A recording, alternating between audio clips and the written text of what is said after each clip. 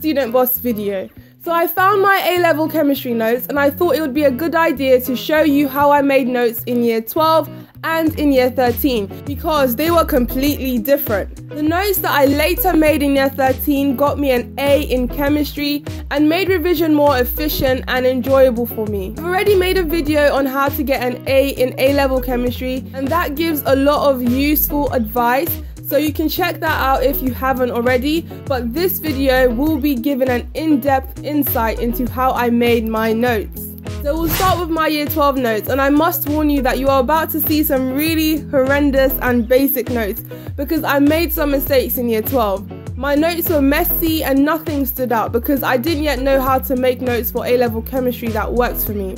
When I came to revise for mocks, my notes that I'd taken at the beginning of the year looked so unfamiliar because I wasn't regularly going through them and there were still some parts that I just didn't understand. So something had to change.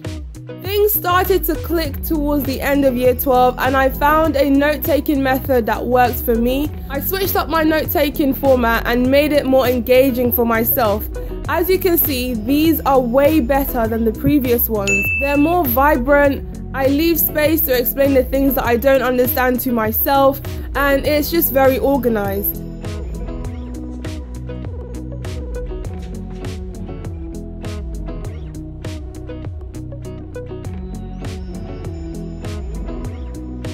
So how did I make these notes and what changed from year 12 to year 13? Of course, I used my exam board specific textbook to make the main bulk of the notes, but I also used these revision guides that I found online and they're called Chem Revise. I found that they just lay things out that the book would overcomplicate in a very concise and helpful manner. So I just printed these out and made my own notes from the revision guide and from the book.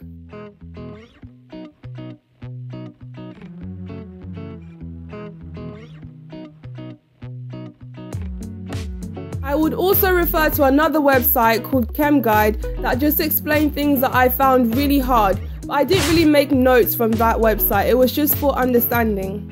For topics with organic chemistry, I would clearly write down every reaction that I needed to know.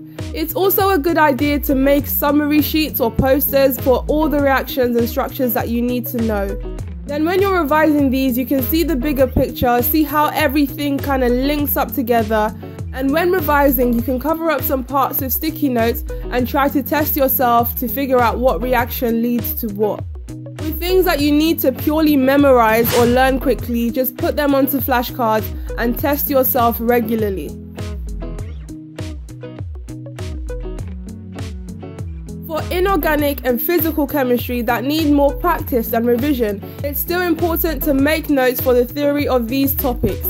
The textbook that I used had worked examples, which I would include in my notes when I have understood and answered those questions. I didn't actually do this for all of them, just the ones that I felt were more likely to reappear in an exam questions, or the ones that I felt like I would easily forget how to answer. If a topic is dry or boring, try to make it more engaging and interactive for yourself, because you have to learn it, so you might as well make it more interesting. You can do this by revising it with your friends, or just adding bits to your notes that make the information more appealing and easily remembered. I also enjoyed adding diagrams and drawing pictures that would help me to remember things that were hard to remember.